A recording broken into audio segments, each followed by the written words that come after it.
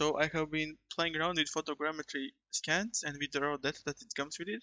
So what I want you to do is go into the side effects website, the webpage, and download this optional sample content. And what it's going to be is actually just a photogrammetry scan from reality capture, and there's going to be a HIP file. And what I want to do is just go and drag it inside Houdini. Let's take a look at it.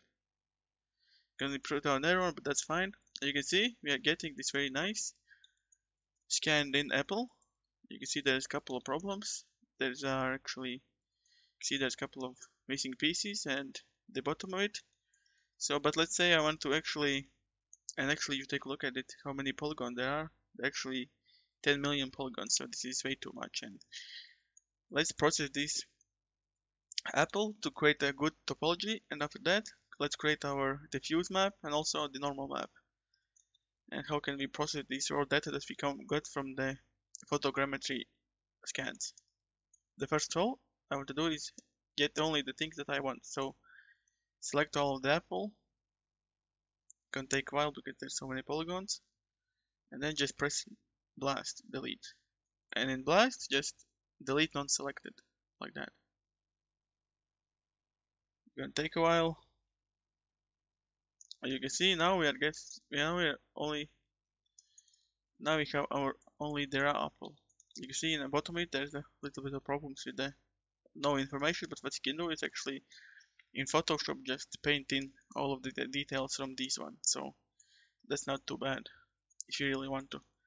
Now what I want to do is actually send all of this apple to the Zbrush, because in Zbrush there's lots of cool tools and it's super fast with the lots of polygons. So I'm just gonna put down a Zbrush export node, and with the add-ons, with the plugin for the Zbrush, it's super fast and you can easily walk between the Houdini and Zbrush. Before we're gonna send this to Zbrush, I actually want to change the scale of it because it's way too big for now. What I'm gonna do is just put down a box, and in this box I'm going to move it up to the on top of the grid like that, and now put down a match size node. We're gonna use this box as a bounding box for our match size. Just put it inside here, and then use the scale to fit, uniform scale, like that. So we're now putting our box, our apple inside the box, and it's way bigger, better of the scale. Not way too big. And now all we have to do is, now let's export it to Zbrush. Go to Zbrush and send to Zbrush. In Houdini, once we have imported, we can take a look at our poly paint. If you press on this one, and a paintbrush, you see you have a little bit, maybe too many polygons. So if you take a look at it, it's basically 10 million. So what we can do is actually decimate. So in the Z plugin, there's an option for decimation master. And first thing we want to do is, let's say we want to keep our poly paint. Just press on the keep poly paint, but before we can decimate, we have to pre-process it. So whenever you have selected whatever subtool it is, just select it and just press on pre-process current, and it's going to take maybe like a minute or a little bit less. So see you then. Now that we have pre-processed it, let's turn off the poly paint. You can see we are still getting all this nice detail, but the thing is there's little too many polygons, so we're 10 million. So what you can do is, decimation is basically a process of reducing the polygon count without losing any details of it. And also this geo is bad because you can see there's varying points of detail. You can see at some point there's much of detail, another one there's very little of it. So decimation master really doesn't really like that. So what I like to do is, for this model, just maybe 85, and they just decimate it. But usually when you get the scans that they're like 100 million, you can easily go like only the 10% of it and still getting all the details. So, but for this model, you can see if we, let's say, we go to something like half of it, if we press on decimate, you can see we're getting little too less of a details in here. I mean, it's still pretty good.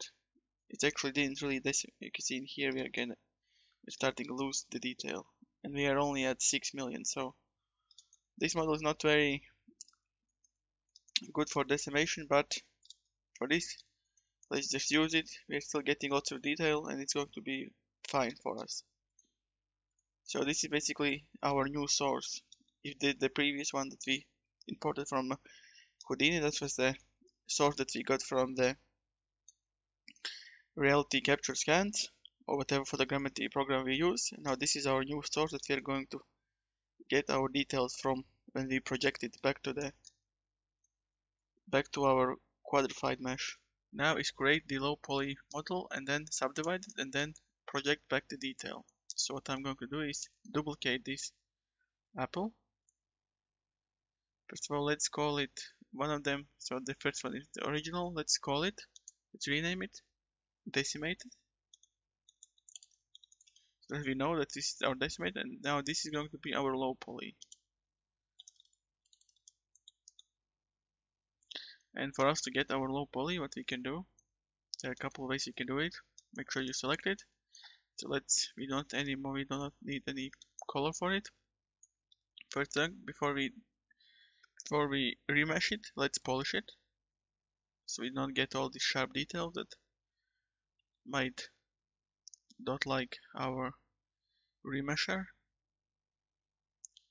So we're gonna think about it. So now we smooth it out. So there's many tricks you can do. We could create a VDB from this mesh and then convert it to polygons and all like that. But for this model, maybe in other videos. But for this, we just want to smooth it and then go to remesher and put it to something like maybe 15K with adaptive density, and then just press remesh. Now let's take out our remesh.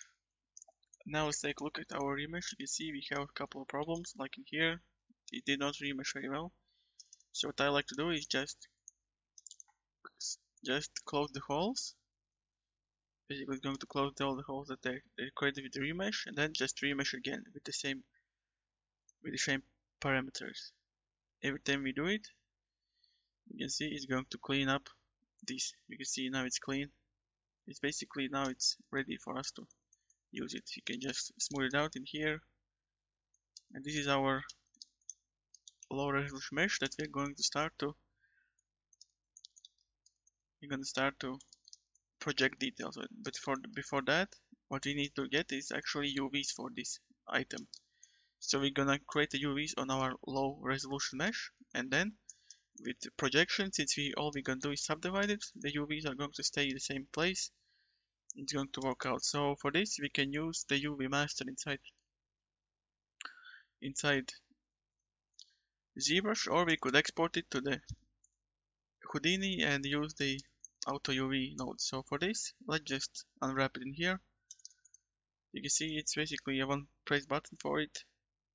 I just send this model to the Houdini, and let's take a look at what the UVs created. Zbrush, you can see here have basically one big UV island.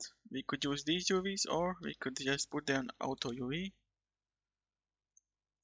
inside Houdini. Let's take a look at what kind of results it gives us here. You see, these are totally fine. Also would totally work.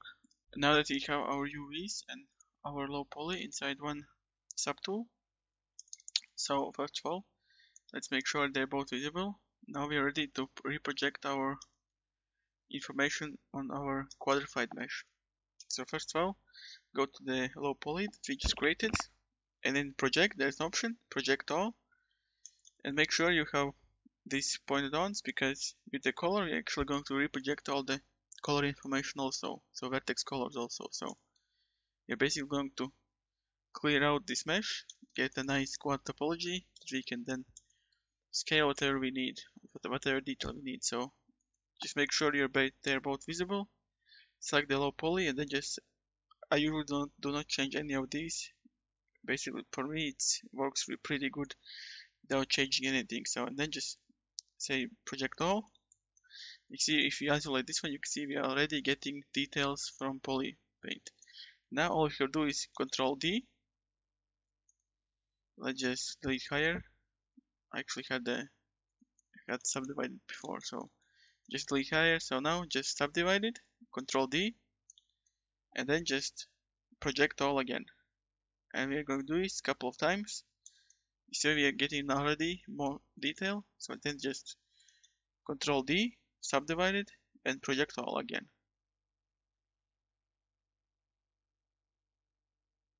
So we're now at 200, and let's just do it one more time. Control D, and project all.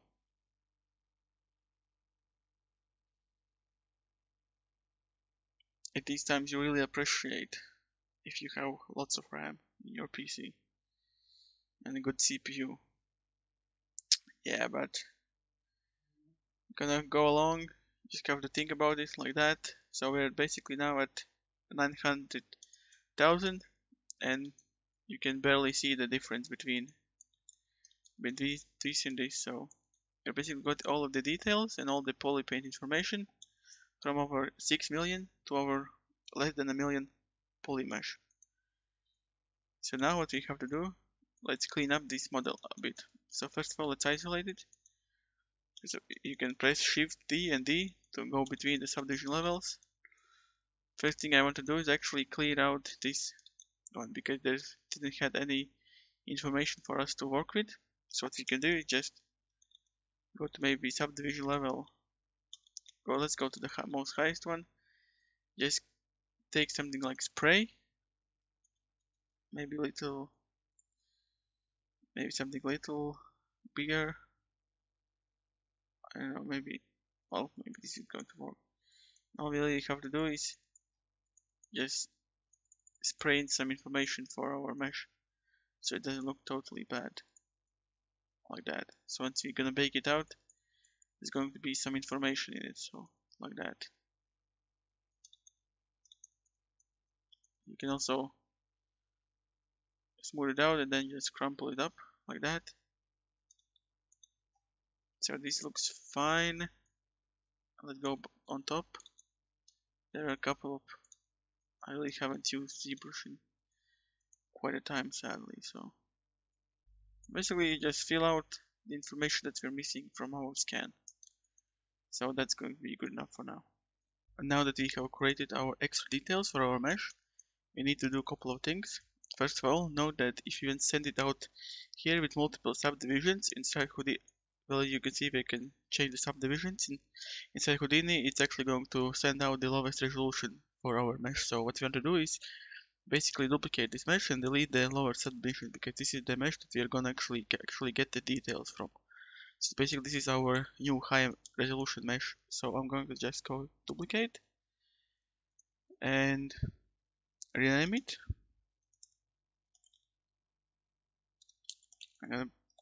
This is that we're gonna project on, and then what we're gonna do is another one that we're gonna actually project off. So this is what we're gonna project off and project on. Let's duplicate it again and let's rename it project on. For this project on, what we want to do is, first of all, we want to clear out this color. We don't need only any polypaint. So go to the color and there's a option for clear. Actually, for color it's a fill object and just take the color like a white and like that. So now this is our polypaint without any useful information for us to bake out. And what I'll do is also delete lower subdivisions. And for us to capture actually this normal detail inside our normal map, actually going to do is smooth out this mesh. So go to the smooth operation and just smooth it out like that. So basically we are getting rid of most of the normal information, and we're gonna bake it out as a normal map from our high resolution mesh. So now let's make sure we have everything set up. First of all, let's lower the resolution for our meshes, both of them that we're going to export, like that. And then just make sure only the visible are these two, and press up here visible. In Houdini, let's put down go to the import node.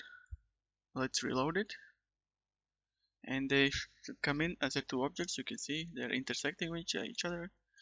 Cool thing about this, you can put down a split node,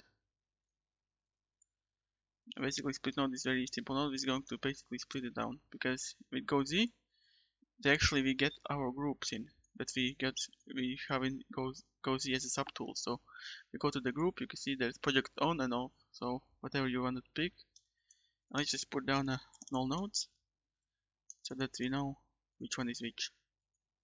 So this is going to be our high.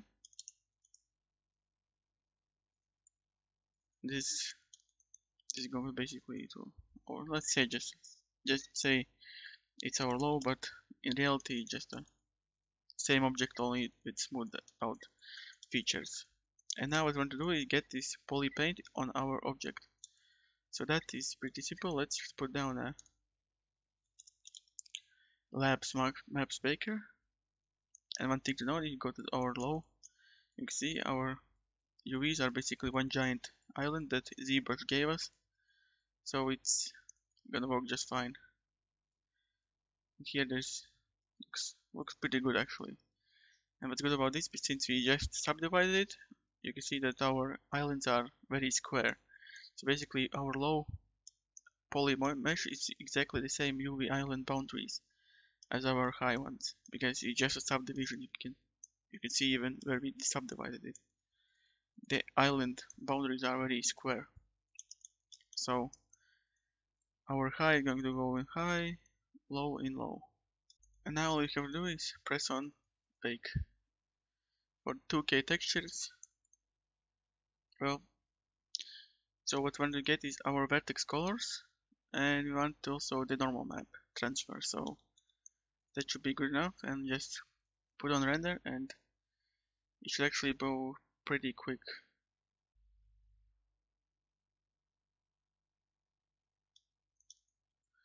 You can see now it's done baking. We're getting pretty good results for our bake. Now let's add a quick material. But for that, let's poly reduce this mesh. So first of all, let's go back to our low and put down a poly reduce.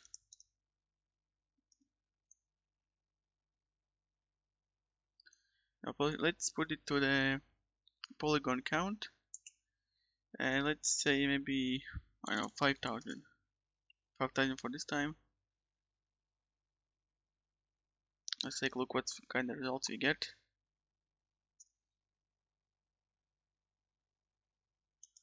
So this should be fine. Now what's cool about this, since you go back to our UV map, you see it should be mostly fine, exactly in the same location, but even if it isn't perfectly aligning, it's still going to work with our baked out maps. And now just put down a quick material. So let's get our texture maps. So this would be in job, render. So this is our Apple color map. Let's take a look at our, you can see there's this thing we can fix with the Photoshop, but overall looks pretty good.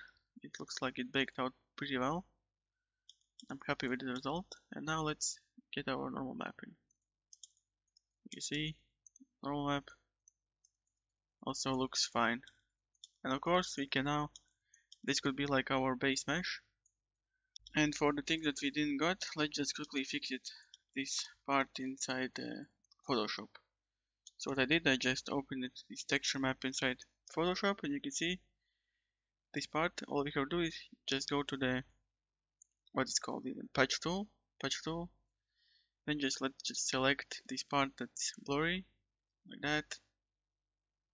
Let's just drag it on top of it, this green part. You just want to drag it where there's some sort of information, and it should do the blending on itself. So like that. This part, well, I think it's good enough, like that. Control D to deselect. You can see you have fixed up that little part if it really bothers you. On top there seems like enough information. It doesn't really need to be lots of information. So for the other maps, I think I'm gonna make more videos. Write in the comments if you want to see content like this more. And see you next time, and take care.